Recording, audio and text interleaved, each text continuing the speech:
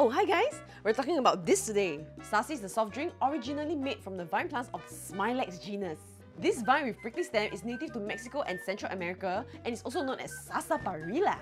At its most organic form, it's supposed to have a distinct bitter and bold aftertaste.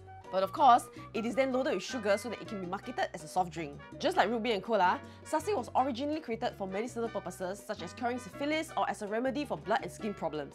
But you know, medicines of yesteryear are not medically approved and you really don't know how much of it actually works. Having said that, apparently the extract from the root of the plant contains various vitamins, minerals, antioxidants and even anti-cancer compounds. However, before you rush off to the supermarket to buy them, just like any other modern-day soft drink, this Sarsi is made with artificial flavours instead.